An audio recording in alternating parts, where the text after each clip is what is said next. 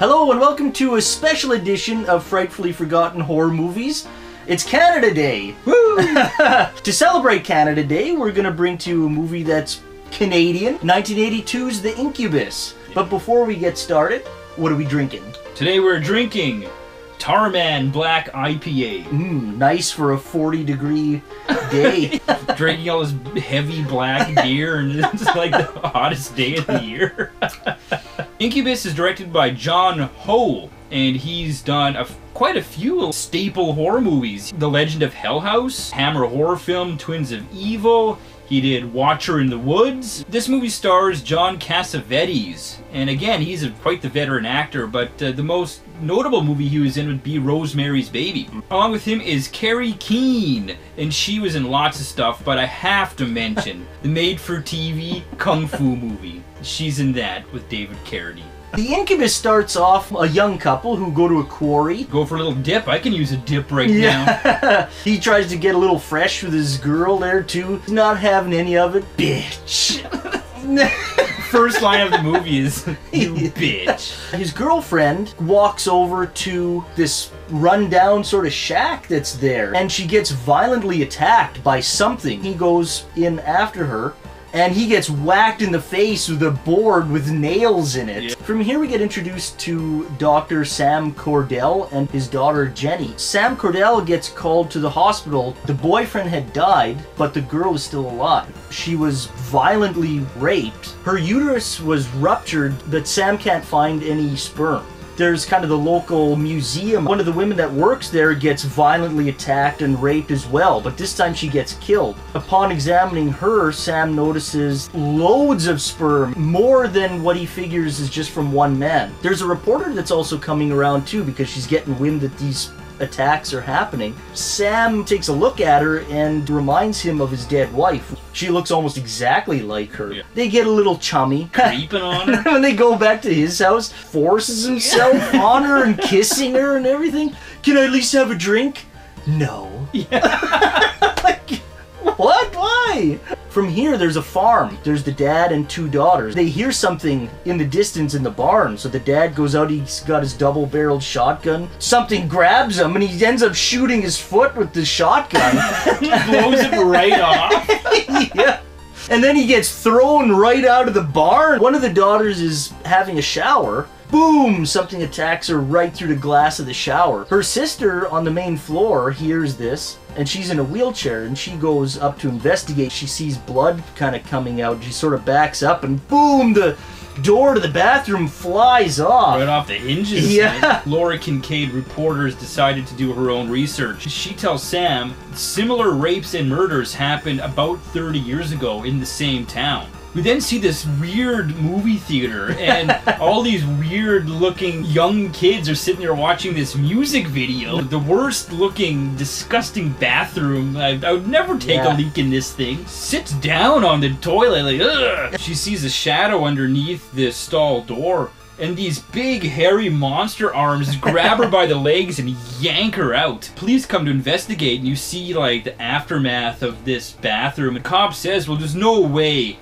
a man could have done this. Sam's daughter, Jenny, has his boyfriend named Tim, and he's been having these weird dreams. Tells Jenny that every time he has one of these dreams, somebody ends up dying. He might be the one committing these murders. Sam kind of gets the police and Tim all together, question him, and of course the police don't believe him. The head policeman doesn't want to listen to any of this, and he gets in his car. Sam confronts him and says, I'm going to induce a dream, and you better beware, because there's going to be a rape tonight. And that's where we're going to end the plot point. So if you want to see what happens with Tim and Sam, Jenny, and the reporter, keep watching 1982's The Incubus. So this movie was based on a book, a 1976 novel by Ray Russell. There's a lot of subplots in the movie. They begin to go somewhere and then they kind of just end. Sam's wife dying and the reporter looking like her. Like, it doesn't really go anywhere. Right. But I'm sure in the book it probably was fleshed out a lot more. When Sam gets everybody together with the old lady too, right? And she starts giving the cop shit.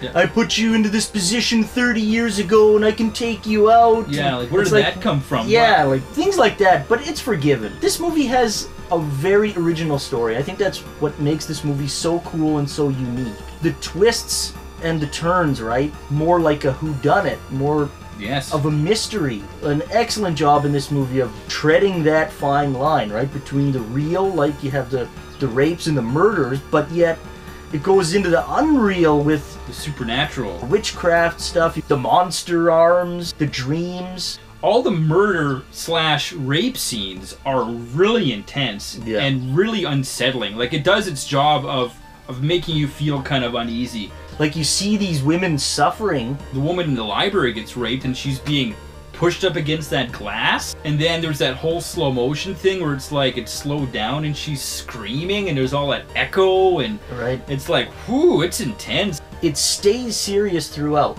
and like you mentioned, right, it can't get jokey, because when you're dealing with the unnatural and stuff like that, you need it to be serious. The cast of this movie is really good, and especially John Cassavetes as the lead role. He does a really good job of kind of anchoring it down, and even sometimes a little creepy. Mm-hmm. Like, yeah, he's kind of got like a smile on his face almost. Like when he's creeping on the reporter there, it's like, trust him. Trust I don't you. know. Yeah. Which is kind of neat because everyone's a suspect. So even the main character who you're invested in, who can't be a suspect, kind of comes off a little creepy, right? Just to kind of throw you off a little bit. The music for this movie is really good, and not just the music, like the score, but the music that people listen to in the background in this movie. Like you said, that farmhouse scene, that weird music that's in the background. Like, it's like, what kind of?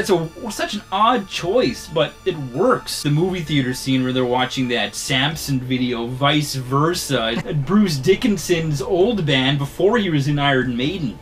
And speaking of heavy metal and horror, we'd like to make a shout out to a fellow Canadian on Canada Day and a horror movie lover, Chromium Dioxide Radio. He's got a great channel. It's mostly about metal music, but he has a really good episode about metal and horror movies. And keep your eyes out in the movie theater for movie posters. Oh yeah, there's all sorts of cool horror movie posters. Also, this movie's got a wicked twist ending, so you must keep watching.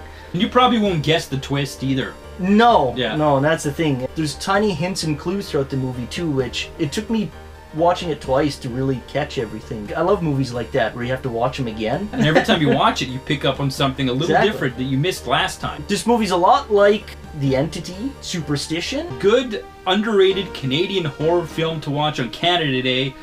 Pop in the Incubus. Doesn't matter if you're Canadian or live elsewhere in the world. You make sure to keep drinking. Especially on Canada Day. Yeah. A